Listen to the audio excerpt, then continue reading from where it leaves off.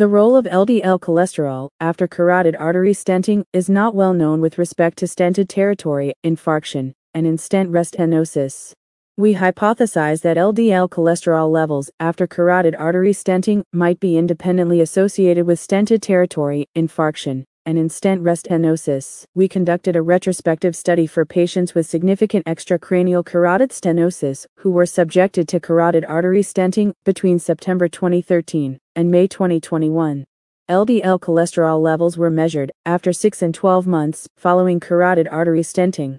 The association between stented-territory infarction and in-stent stenosis and LDL cholesterol was explored using CAS proportional hazard model of 244 patients enrolled. Stented-territory infarction and in-stent stenosis were observed in 11 and 10 patients, respectively.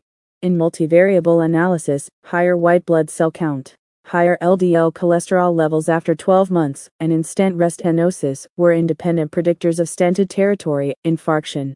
Diabetes, smaller stent diameter, and higher LDL cholesterol levels after 12 months were independent predictors of in-stent stenosis. We showed that LDL cholesterol levels after 12 months independently predict stented-territory infarction and in-stent stenosis after carotid artery stenting. It is necessary to investigate the optimal target LDL cholesterol level for stented-territory infarction prevention through well-designed research in the future.